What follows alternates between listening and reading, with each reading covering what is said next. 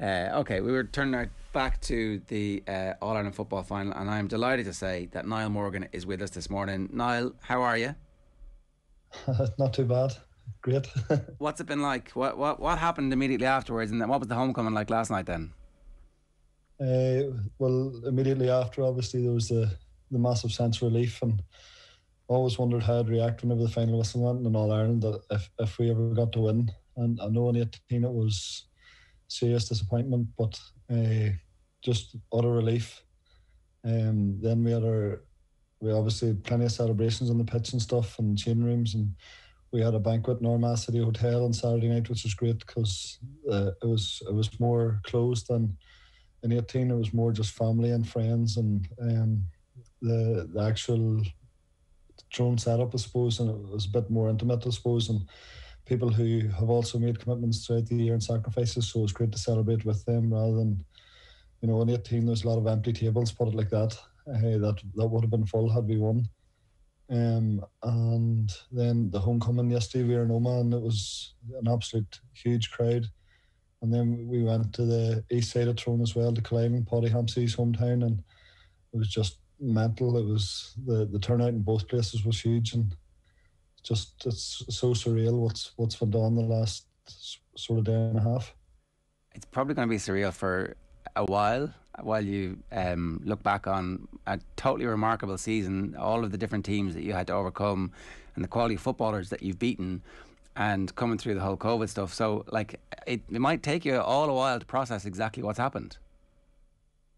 Yeah, well, if I have to think about this every single day for until the first game of next year, I think I'll be happy enough. So, although we're told we have club games now next Sunday. We have to finish a league out that has 8 games still left in it, and at least 5 weeks of championship. So I think it takes us up to about the Right. 18th of December or so. So it'll be could be a long enough year still to go. Do you do more running for your club or for the Tyrone County team, given you're a goalkeeper for one and outfield player for the other? I think I do more running for Tyrone, even though I play outfield for the club. They'll probably say that as well. You mentioned there that you've always wondered what happens at the full-time whistle, and you mentioned that it's pure relief. Do you remember exactly who you run to? You're the first person you see, the first person you hug at the full-time whistle? Uh, I never really thought about who I'd run to or anything. I suppose you always just think it'd be the closest person, but end up I just folded myself up like a wee baby and started to cry. It was just utter relief, and the feeling was just so good. I think Petey Hart was the first in the scene then, and maybe McNamee and McKiernan, Hampsey, and round the back line, and then just everybody was on the pitch, and it was just great to see the happiness and joy it brought to everybody's face, and the commitments that have been made by everybody throughout the year, through lockdown, training individually. We were really rigid in the rules, and it's just amazing to come out this side of it, and get our just rewards. Does it get spoken about at the start of the season, Niall, the possibility of winning the All-Ireland? Yeah, I think every team realistically would be speaking about it. I've always said that unless I felt Tyrone could win All Ireland, I wouldn't play, because the sacrifices are just too high, especially of a young family now. And so it's talked about at the start of the year as like an end goal, but then it's put to the back burner, and you just take game at a time. I know that sounds very cliche, but that's the way it goes. And I'd say it's the same in every county. Everybody sets out that goal of win their provincial, and then going on to compete in All Ireland. But I suppose with Dublin's dominance over the last few years, and how good Kerry were last year, and I suppose they got caught cold by Cork in Munster, but everybody was sort of talking about them too, and how that was going to be the dream final, and then for us to upset Kerry and Mayo to upset Dublin in the semi-finals, I think it just set up for a great final, and I think it was a very good match. So is that motivation for you, looking at people saying that that's the dream final, looking at people jumping to conclusions about what the All-Ireland final might be? Yeah, well, I suppose being from Tyrone, Tyrone weren't used to being in All-Ireland finals or anything until the noughties, and then we got a wee bit complacent, and I suppose thought they were just going to come along all the time, and then it took 10 years between '08 and 18 to get to a final. Then we were beaten. You're sort of thinking, I know, like myself as an older player, thinking if you'd ever have the chance to get into another one. So I suppose it does give you a wee bit of added motivation, and then we in Tyrone, I suppose maybe we enjoy it, but we feel like we're always written off as, you know, a team that isn't good enough. And now that we don't have Peter Canavan playing for the team anymore, like he hasn't been for the last 15 years or so, that we'll never be good enough to compete. And I think that's the best thing about our squad this year. Like, we didn't have like that out and out standout player that everybody wants to have in their team, and we just had a team of a collective that really wanted to do it for each other, and really has that respect and for each other. And it's just amazing to come out this side of it with an All-Ireland that nobody can ever take back. When the final whistle goes and you're wrapped up in the fetal position, essentially, what are you thinking about? For me personally, and I've thought about it a lot this week, and even in the lead up to 18, whenever I was younger, I made a promise to my dad after Tyrone got beaten in a backdoor game, and he was distraught, and I didn't really know what was going on, or the magnitude of the situation. I made a promise to him that I would win All-Ireland someday for him, and, you know, to be able to fulfil that promise was just amazing. And then to be, you know, to have my young children there and to have Christy on the pitch after was just great, because it gives him something to look back on, and whenever he's old enough to understand, and hopefully you're a role model for him to want to do the same. So it wasn't just that you'd won in the moment, it was that you were fulfilling this promise that you'd made as a kid to your dad. It's I guess that's the whole thing, isn't it? That no individual victory is won in the moment. It's won on the back of a lifetime of love of the sport, first off, and then the commitment that you make as you go along, and then overcoming all the obstacles that you've had to overcome on the way too. Yeah, definitely. I've been playing Gaelic from I was maybe 3 or 4 years of age. He was a big coach, big into the coaching in the club, the youth coaching, and like, Dad wouldn't have been a great footballer. He wouldn't have played much senior football or anything for the club. So he had me up from a young age, and I suppose like all them years of putting in practice with Eden Dark, and to finally fulfill, you know, everything that you've ever sacrificed. And it's just amazing. It's so hard to put into words how to describe how you feel. The other thing, Niall, is that you've been a risk taker along the way. That you know, when you're coming out of goals and you're soloing the ball, you can hear the crowd. Like, everybody can hear the crowd going, what's going on here? Whoa! And you have to ignore that. And you've managed to ignore that for the best part of a decade, to a point where it's now normalised that you're in the half-back line or in midfield pinging through balls through for McCurry to run onto and nearly score goals from. That evolution and that process, it's a remarkable journey to go on, because we know that Irish people are innately conservative when it comes to innovators in sport in particular. We're suspicious of them. We don't get behind them and go, yeah, you go and you be you. It's like, what the hell are you doing? So I presume there's a bit of relief in all that coming to fruition too at the end. Yeah, big time. Whenever I started out playing for the club in 2008, I played outfield for the first few games, and then they moved me back into goals, and they sort of played me in a bit of a sweeper role at that stage. Now, I'd have been playing more nearly man marking the full forward, and the full back would have played out in front.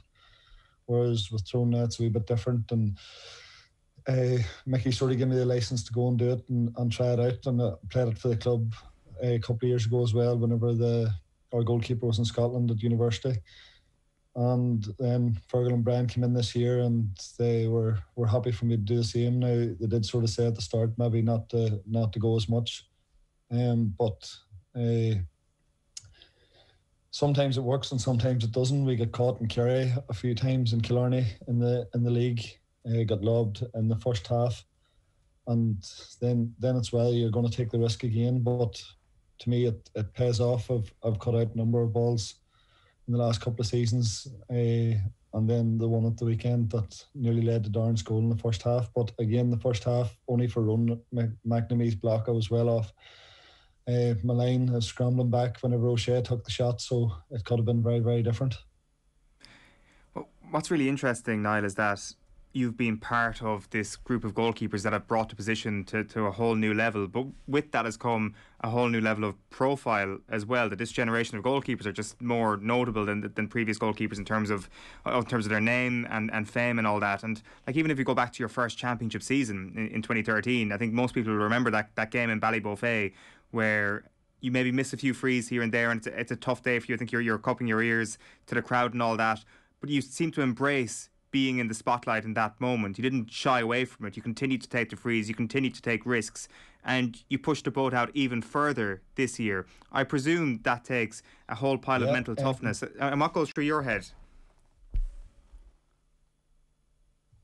Yeah, I think like everybody, I have my self-doubts as well, and that game in Ballybofey that year was just a horrendous experience, and but it was something that made me learn that I have to sort of, yes, focus on the game and take risks as they come. But I reacted to the crowd that day, and that shouldn't have happened. But like, a lot of people would talk about me bottling big kicks in big games, and I've missed a lot of kicks to either equalise or win matches. But I've always said that if somebody puts their hand up and asks me to come up and take it, I'll always give it my best. And sometimes it comes off and sometimes it doesn't. And thankfully on Saturday, I kicked 3 from 3, which was a big thing for me, because to do that in an All-Ireland final, that's the biggest stage, to not miss, and for kickouts to go well, apart from the very first one. It's you do have self-doubt, and it's nice to prove to yourself more than anybody else that the commitment and sacrifice is all worth it, because people have doubted me from that first year, and people have questioned my mental toughness and said that I'm flaky and that it can be got at. And I've heard it from other county players of different teams saying that I would be targeted by them in games because they feel like if they press me. And there was articles after the Kerry game saying that my kickouts malfunctioned, and it's just, I just thought that was I thought it was kind of funny in a way, because like, I done literally what I was told, and that was get the ball long and play the ball in Kerry's half, and every one of my kickouts went exactly where I wanted it to go. And unfortunately it's not up to me to be up there to get the break ball as well, but sometimes you just have to do what you're told, and I'm glad that I did. And yes, I had the horrible kick out of my hands in the second half, which put us under pressure, and it nearly led to a Kerry goal. But to be judged as a goalkeeper for mishitting a kick out of your hands whenever you're trying to get the ball from your own 45 into the forward line, I thought it was a bit funny, as I say. So look, I'm more than happy to take the criticism as it comes, and take the praise with a pinch of salt, and know that it's the great saying of, you're only a pat on the back's only a few inches away from a kick in the ass. So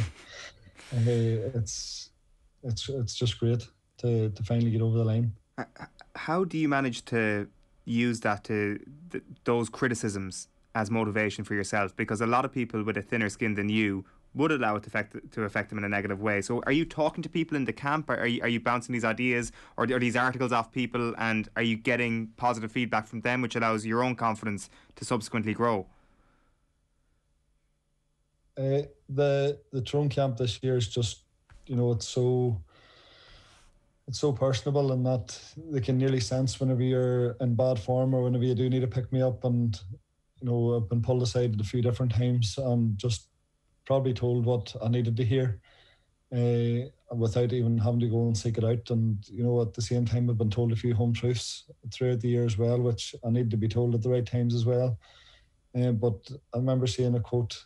I'm not big. Well, I like seeing different quotes and stuff, but I'm not big into them. But it just said about proving to yourself rather than proving to others, and prove yourself right. All I want to do is prove myself right, that all my sacrifices, walking out of the home house here and leaving 2 children behind 3 or 4 times a week, is worth it, rather than I'm not going to start name dropping people and say that I'm proving him wrong or him wrong. It just doesn't. I couldn't care what to think of me, and I think people are starting to understand that I'm my own person, and if you like me, great. If you don't like me, I don't really care, because I'm not going to go out trying to please you or to prove anything to you. It's it's about proving myself right and proving, I suppose, to Fergal and Brian that their faith in me is warranted. How did you guys keep going then? You know, you talked about losing the All-Ireland final before. You've lost All-Ireland semi-finals before. What was it that gave you the belief? You know, you said earlier on, I wouldn't be doing this if I didn't think we were going to be able to win All-Ireland. Why did you keep going after those dark days, do you think? I just always felt that there was more in the team, and I think if you look at a lot of the games, there was always that moment in the game that turned it against us. And a lot of the time it was out of our own doing. In the 18 final, we were well ahead. We sort of switched off before half time. I had a bad kick out, led to the penalty, and it sort of everything turned on that.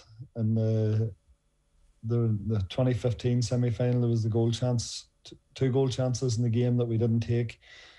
In 19, it was, you know, the Kerry breaking from their own half and getting the goal, and in 17, obviously Dublin demolished us in the semi-final, and I suppose that was the hardest year to come back from, because you were thinking, like, we are so far behind Dublin, it's crazy. But I just always had that belief, and I suppose maybe that promise to my dad was always ringing in my head, and I didn't want to be seen as a quitter and somebody who gave up on a dream just because I felt they were a wee bit behind. It would have been very easy for me to go back to soccer. But a lot of teams in the Irish League contacting me each year to go back. But like, yeah, I had that dream as a child that I wanted to win All Ireland, and I made that promise, and I suppose I really wanted to fulfil it. And now you have. You mentioned the Kerry game, and it keeps coming up actually in the aftermath of all of the interviews that everybody's done since you won. Everybody talked about the Kerry game in the league. What changed? What specifically do you think changed after that? Was there a shift in tactics? Were you trying something specific that day? Were there mad training sessions on the morning of the game? All the conspiracy theories are out there, Niall. No, we definitely didn't train the morning of the game. That was a mad statement to come out with. I think that was somebody maybe trying to cover for how bad we were. Whenever we arrived down the Friday night, we went to the National Park for basically a stretch. We were on a bus for 7 hours, and we went and had the footballs out and had done a bit of fist passing, and we had our boots on, but it was literally I'd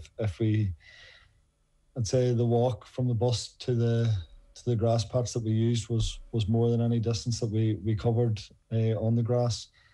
But it was just maybe a wee bit of naivety from ourselves. We sort of went down, and we had done all right in the 3 games against the Ulster teams, and everybody was talking up Kerry, and we sort of thought, look, we'll go down here and we'll give them a game. And you know, we did believe that we could beat them, but now that was a day of the kick-outs malfunctioned. If you want to go and see a kick-out malfunction, we got absolutely wiped. We tried to go short, they pressed us. Then we tried to go long, and we couldn't get bodies near breaks, and we played into Kerry's hands so much that day. And I think whenever it came to back to training on the Tuesday night, there was a lot of home truths, and boys just had to take it in the chin and realise the deficiencies that we had. And we worked really hard in training then in the lead up to the Ulster Championship, and thankfully it paid off in them games. Like, you know, we beat the reigning Ulster champions on the first day. We beat Donegal, who have really struggled against an Ulster Championship in recent years, and then we beat Monaghan, who have also struggled against an Ulster Championship.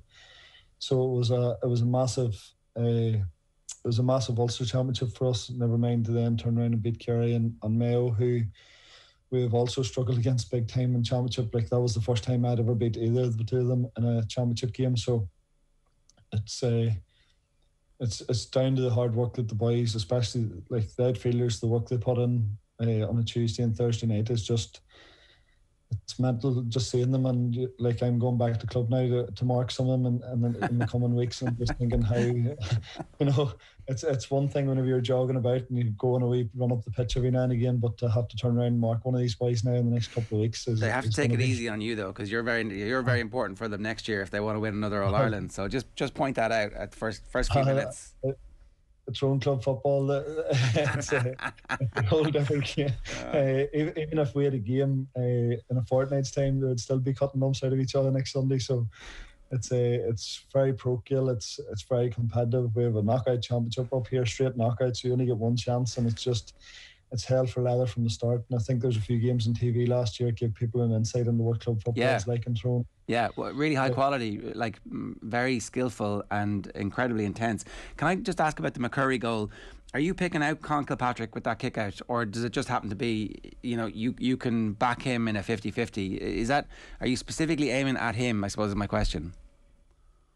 Yeah, well, like obviously me, Con and Darren are the same club, and I know what Con's capable of, and he had sort of said to me before the game that he fancied his chances in the air, and if I needed a go-to kick out, just put it on top of him. And it might have sounded a wee bit cocky of him, but I see him doing it week in, week out for the club, and I suppose I just seen that we need to kick out to go long, and he was the longest option, and I just sent it down top of him. I was sort of more thinking even if we can pick up a break ball, because Mayo were rightly pushed up at that stage, that we might get a bit of a counter, and he got up and he caught it clean, had the awareness to dish it off really quickly, and then I don't even know how Connor seen Darren, because I haven't watched it back fully yet, but I don't even think he looks at him, and no, it does the perfect pass, and that's something that Conor McKenna brings to us, because he's done it in training on a number of occasions. Even like I've went in a few forays up the pitch in training, and he's picked me out with passes whenever I think that he hasn't even seen me.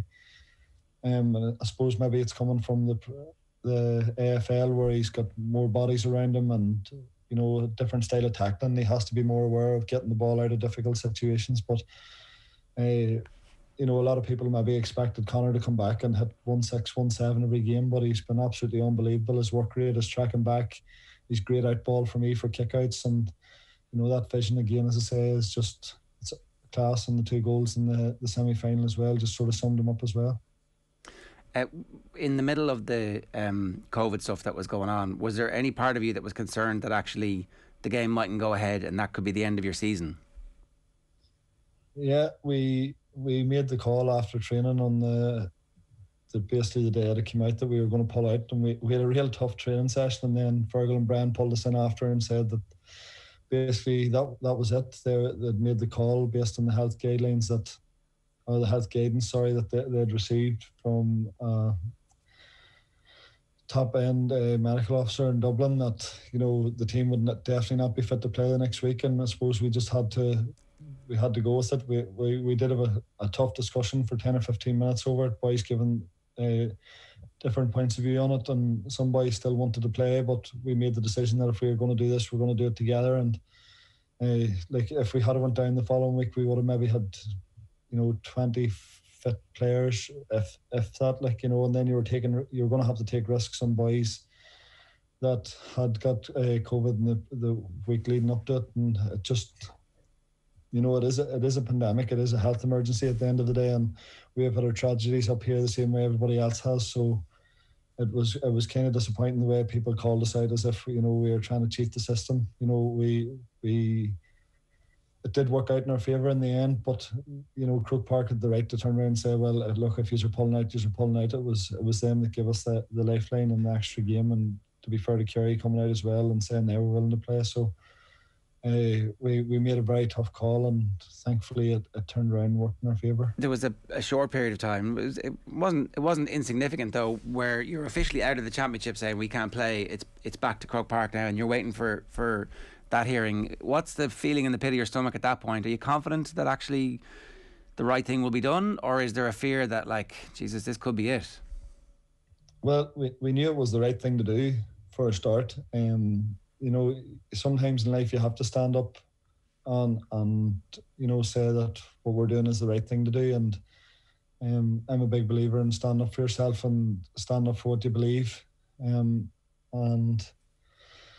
we took that stance, and it was a hard stance to take, and you knew that you were going to be questioned throughout the county, like if and the country. You knew if Croke Park had to turn around and give Kerry a buy into the final, that you were taking away probably the integrity of the competition. But it was a stance we had to take, and it definitely was the right one. And yes, there was a relief when we got back in, but there was many club managers sending text messages asking when we were going to be at training. So I think some of them were happy enough if it had been pulled. Always priorities when it comes to the club managers, right? Oh yeah. You know yourself what it's like. So see you next week.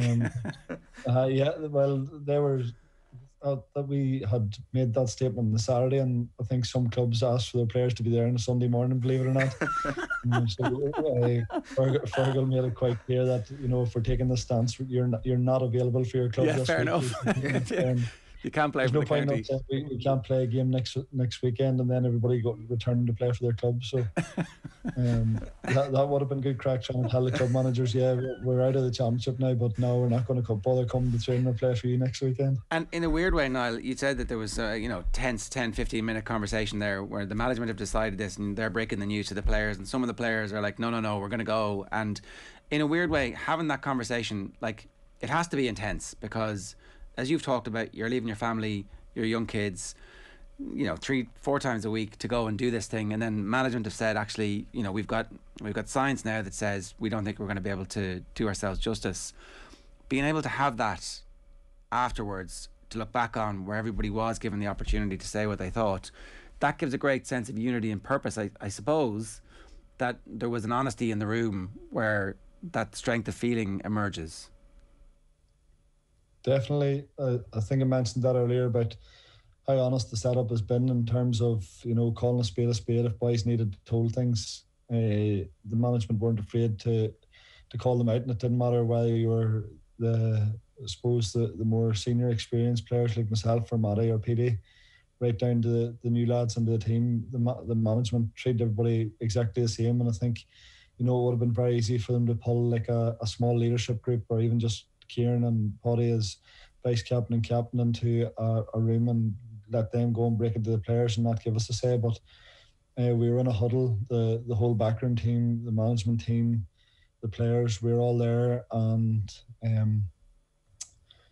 there was boys started off sitting on the grass just thinking that it was going to be the normal end of training team talk, and then there was a few of them started standing up and stepping forward a wee bit more keenly, and sort of they had their say, and but at the end of the day it came down to being about the team and being about everybody rather than individuals looking their day out in Croke Park, and everybody bought into it and was happy that was the decision that was being made and that was the way it was going to go. And don't get me wrong, Fergal and Brian did offer the chance and said, look, if it's really strongly felt in here that you want to go and play with what we've got, we'll go with that decision as well. But we made the agreement that it just wouldn't be worth it. With you were going down, you weren't going to do yourself justice. You were probably going to have to call in boys who weren't even part of the panel to take part. And I've seen some people saying surely there's 20 players in Tyrone that can play, but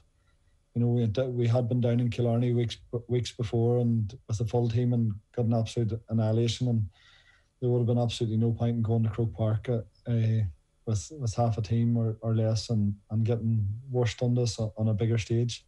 It's an incredible story, not like even irrespective of the COVID aspect of it, but the bit where this team has come back under the new management team in their first season and played a style of football that was capable of dealing with every single challenge, and particularly the point you made about you haven't beaten those guys in the past in the championship. It's a remarkable story. You've been brilliant with your time this morning, Niall. You've had an incredible season. I don't know, has it sunk in just how good your own season has been yet? You're in the conversation at least for Footballer of the Year. You were in conversation for Man of the Match in an All-Ireland final. To reach that level at this stage of your career must be very fulfilling. Definitely. I think I alluded to it earlier that people have doubted me the whole way through, and there always is something to pick on me about, and it's just it might be playing the pity card there, but that's sort of how it felt at times. So to finally prove that again to myself that everything's been worth it, and to be in the conversation for player or man of the match, and I know I'm well outside the bracket for Footballer of the Year, but to be even mentioned with my name in the same sentence is just unbelievable. And I'm it might sound silly, but I'm delighted for myself that it finally has all the sacrifice have came to fruition, I suppose. And the most important thing is that I've got a Celtic cross now, and no matter what anybody says about me as an individual or about us as a team now, nobody can ever take that away from us. 2021 is going to be forever remembered as Tyrone being All-Ireland champions, and that's all that matters to me and all that matters to all the team. It's in the books now, as you said. Nobody can ever take it away from you. Niall, thanks a million for joining us. No problem, thank you. And congratulations. It's Niall Morgan there.